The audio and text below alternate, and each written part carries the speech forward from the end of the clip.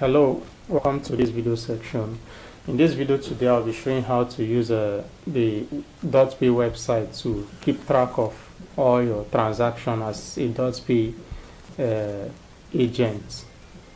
So the process is very simple. First you need to go to this website app.dotpay.africa. You can see it here. Paste it on your browser. Here you can see I'm already logged in. So let me show you on a different browser. This is the site here. If you enter this, you enter your username. This is email address, the email address you provided during your registration, your POS registration as an agent, or you put your agent ID here. Then you put your password here. Your agent ID is the ID that starts with dots. DOT03 etc. You put it here and put your POS password. I did not say PIN, I said password. You put your password here and then you click on login. That will take you to this page here. It takes you to the information page. Now, this is not our concern. Our concern here is the transactions, knowing what happened while you were not there. Probably you have a sales rep working for you, so you just want to keep track wherever you are. So you quickly log in to dotpay.africa. You provide your username and password. You click on transactions to see all the transactions your salesperson have done or the ones you've done yourself. You can see all the transactions this agent has done for today. You scroll down. You can go to next to see all the transactions done on this account from day one. It's as simple as that. Now let's say you have a few transaction, like this transaction here showed insufficient fund and the agent said he or she was debited. You can log disputes from here. I can't see the dispute option here because I'm using the aggregator section. So usually the dispute option will be here. You log dispute for the transaction. You can do that on your POS also. So you log disputes and wait for a reply. Then here you can see the withdrawal transactions done. This is a withdrawal I should approve. This is a transfer transaction showing successful. Meanwhile, if you see approved, whenever you do a transfer, it means that transaction is pending. There is no cause for alarm. They are still trying to process the transaction. Probably the bank you transferred to was having a network issue and is showing approved. You don't have to worry about that. So you can also use this portal to ascertain if you got a refund for a transaction. If the company say, we refunded you for so and so transaction, you open dispute for an agent, instead of sending to the agent's account, you use this portal to verify that. How do you do it? We'll use this airtime here as a case study. Okay, there is also a 2000 transfer here that failed. We'll check that. So if this agent did this transaction of airtime purchase and it showed failed and the agent was debited, the wallet was debited, how do you know if you got value for this airtime? It's simple. All you have to do is you check your wallet section. You click on wallet here, then you come here. Now let me explain some basic things here before we go to that.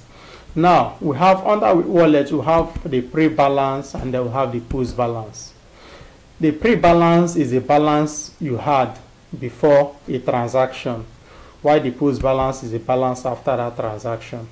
So for this agent, he did a withdrawal of 5,000, which is an input. He received a credit to him, and before he did this transaction of 5,074 naira, the agent had 2,838 naira 8 kobo. And after the successful transaction, the agent now have 7,912 naira 8 kobo. So that's the pre-balance and the post-balance.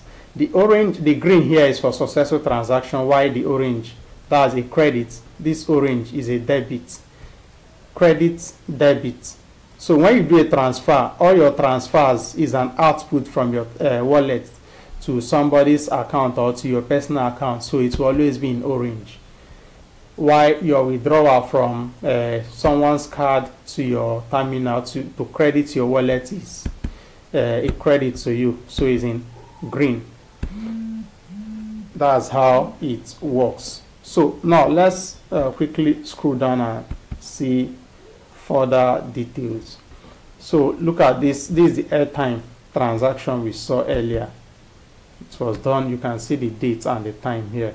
Now, as at the time the agent did this transaction, it was orange because, as I explained earlier, is a debit to the agent.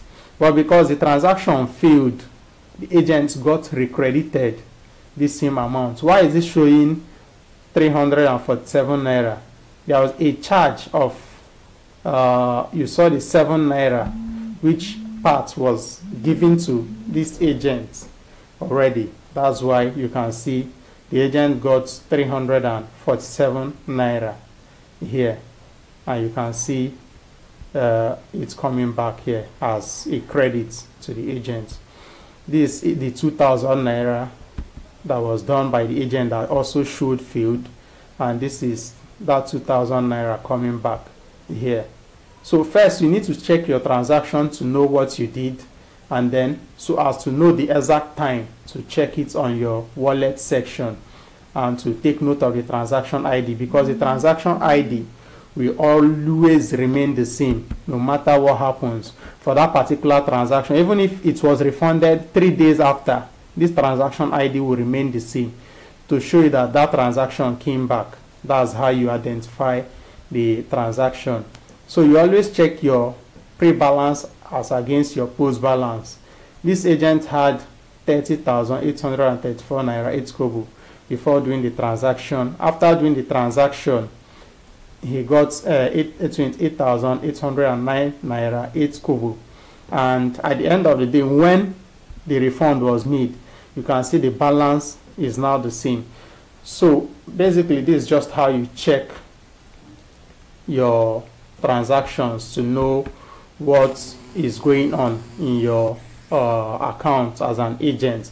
You can always export this report in PDF or Excel format and maybe print it if you need to print it, or do whatever you want. You can also print a statement of account by going to Action, Statement of Account, to print your transaction records.